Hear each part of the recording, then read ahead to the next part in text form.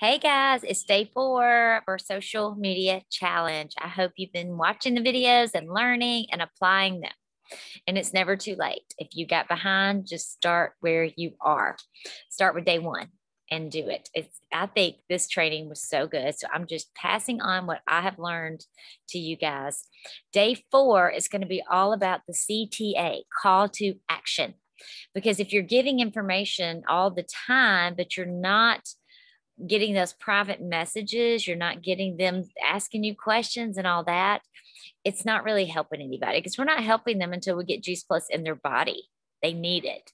So create curiosity, use that hook, give good value geared to your person you're speaking to. And we talked about that.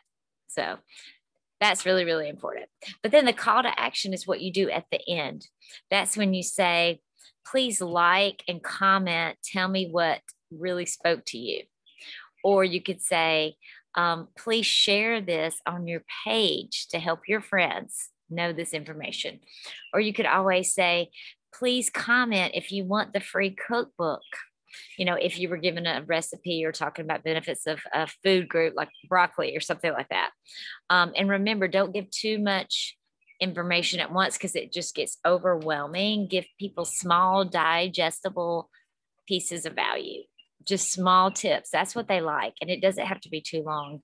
Remember, they used to say live videos were good. You want to keep them on a long time and engage. But now they're saying shorter videos because people just don't have that much time. So give a small tip, small to get their curiosity, and then make sure to give the call to action. I like to say, message me if you want more information, and if you're talking about something like the shred, message me if you want the 23-minute video with all the details. Or you can say, message me if you want to learn more. Just something like that to invite them to comment or to message you. So I hope this helps, guys. Call to action. Bye.